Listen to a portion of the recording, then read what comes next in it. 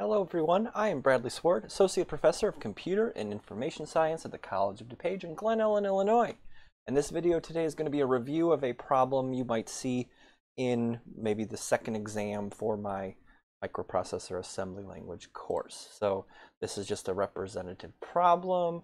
And so the problem here uses the Irvine Library and uses whatever else you got to do to get it all done. So you're just kind of following along and just using everything and just kind of doing what you got to do. So in my previous lecture, and there's a PowerPoint presentation on how to set up a lot of these things. And I've just been using these over the years, so I don't really have to. I might have to look for the moving the cursor, but maybe not. We'll have to see how things go. So first thing I want to do is clear the screen. So I'll just call clear screen. You could put it however you want. I wish it would you could just type out the whole thing. But anyway, maintain an accumulator in a register of your choice and set it to 0. I can just use EAX if I want to.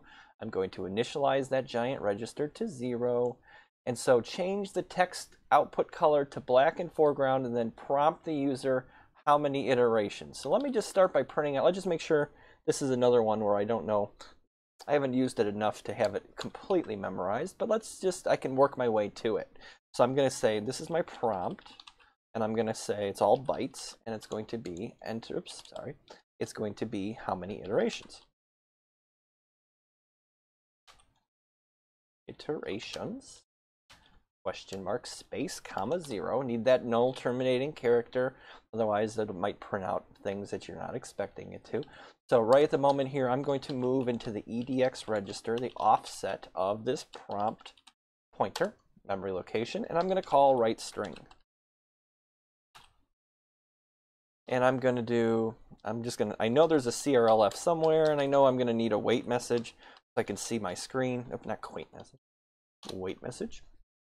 And so you can see here, here's how many iterations question mark, and so I have something working for me now, and now I can see if I change the color appropriately. So I do need to move into the AX register, EAX register, whatever. I guess no, I have to. Oh shoot, I'm gonna use EBX instead because I'm already using EDX for my prompt, and I need that for every print. I'm gonna need EAX for other things here.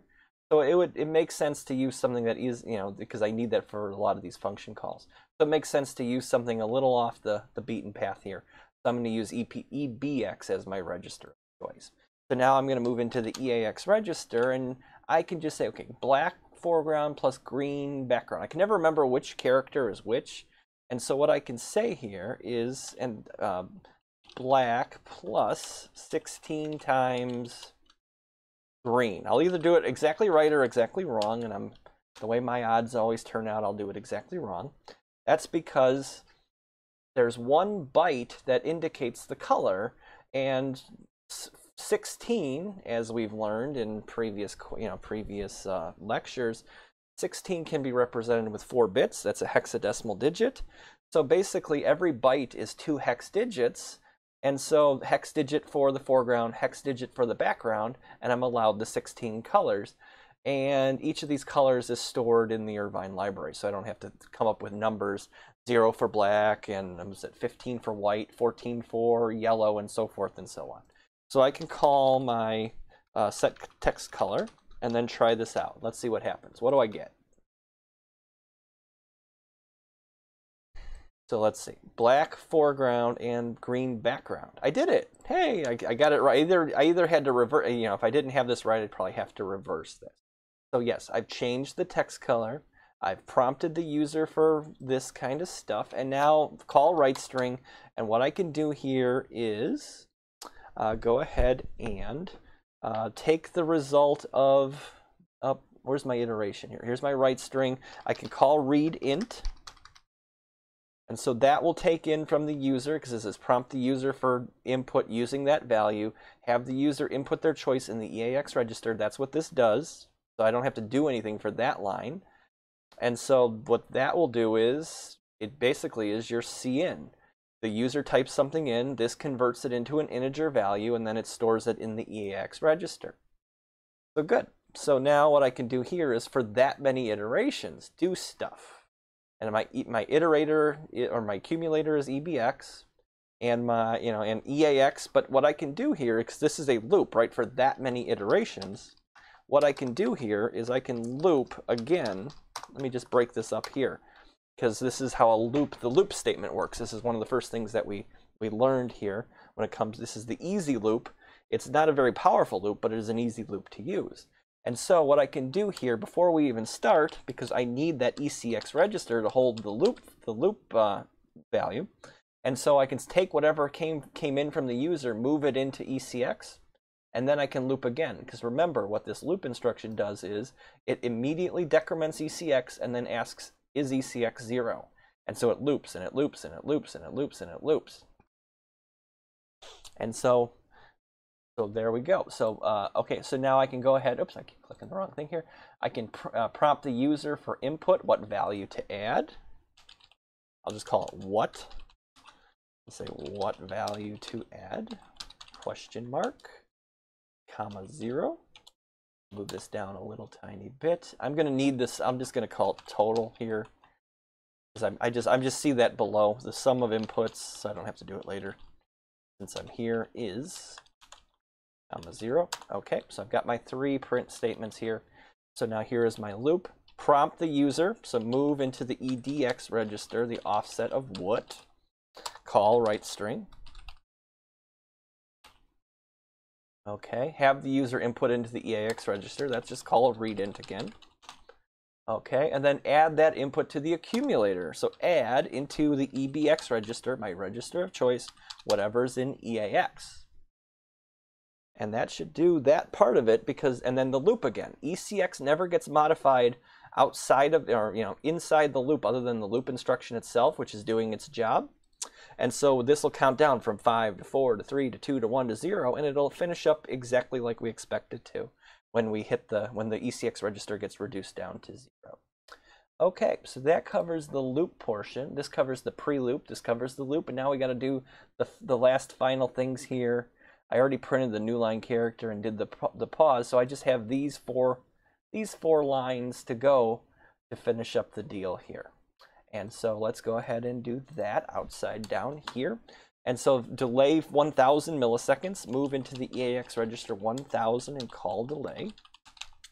Okay, move the cursor to 15.7. This is another one of those. I know what I have to do, I just don't remember exactly how. If I'll do it right, I'll move 15 into DL, and I'll move 7 into DH, and I will call set, or go to XY. Go to XY. Let me see if that's what it is. Can't remember. Text, but whatever. Build text. Oh, everything seems to be happy. So I think go to XY is the proper function call. Print the string. So move into the EDX register the offset of, what did I call it? Total. And then call write string. And then print the accumulator value. I'm going to have to move into the EAX register EBX, and then I can call write int.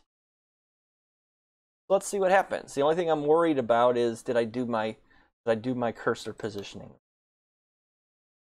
Okay, so we're just accumulating, right? So if I go, oh, I want 5 iterations, and I start adding up 1, 1, 1, 1, 1. There's my 1 second delay, and my sum is 5. So let's just see here. I said to go to x is 15, y is 7. So 1, 2, 3, 4, 5, or 0. 1, 2, 3, 4, 5, 6, 7, 8, 9, 10, 12, 13, 14, 15.